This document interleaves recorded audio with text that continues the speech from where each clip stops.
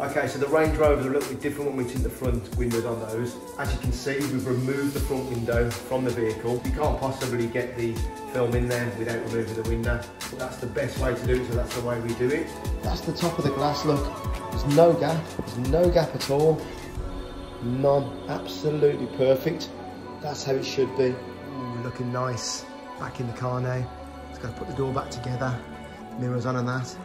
There you go, that's the driver's side window. Always paying close attention to the top edge because that's the bit where people mess up. But look, it's perfect. So there you go, the front windows on the Range Rover are now done. All back together. Only a slight tint, can't do too much on the front. It's enough, pretty good.